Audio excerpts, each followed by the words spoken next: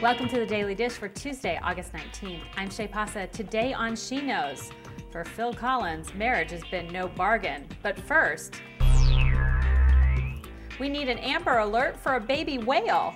In Australia, a baby humpback whale is lost and it's bonded with a yacht it thinks it's its mother. The calf has tried to even suckle. Rescuers hope it will continue out to sea and join up with other whales. And speaking of whales, Jennifer Lopez says that while she was 8 months pregnant and feeling like a beached whale, she got the idea to run a triathlon. The new mom of 6-month-old twins will be competing in the Malibu Triathlon September 13th and 14th. She will be raising money for Children's Hospital in LA.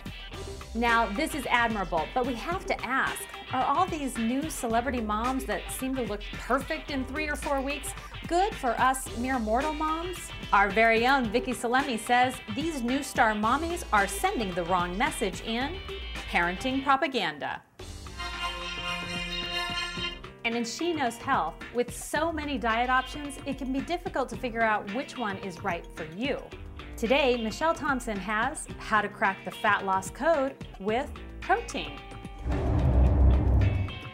And for singer Phil Collins, marriage, or should I say divorce, is no bargain.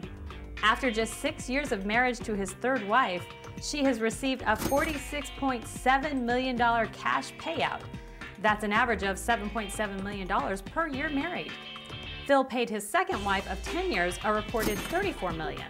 That was only 3.4 per year on average, but that was back in the 90s. His first wife received only $4 million back in 1978. Now she was a bargain. Will Phil tie the knot again? Well, why not? He can still work and he has 2/3 of his fortune left. Hope springs eternal.